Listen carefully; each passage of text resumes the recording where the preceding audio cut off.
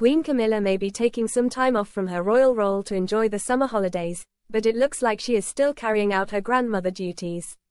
The Queen was spotted enjoying a relaxing day out earlier this week in Balmoral, Scotland, which is only a 15-minute drive from Balmoral Castle. Camilla was joined by her non-royal family, son Tom Parker Bowles, daughter Laura Lopes, and a number of her grandchildren. She looked chic in casual attire as she sported a black top, blue jeans, black loaders, and a green puffer jacket. It is not clear whether King Charles has invited his wife's family to join the rest of the members of the firm at Balmoral for the summer.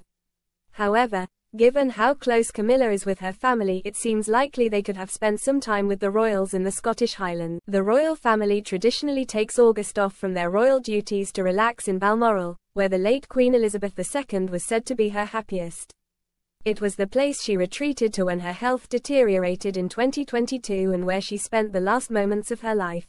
This year, it is believed Charles will be surrounded by his nearest and dearest at the Scottish retreat.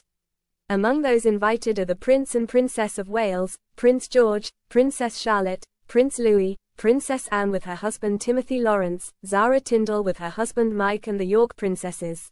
Prince Harry and Meghan Markle, the Duke and Duchess of Sussex, were not invited to Balmoral this year.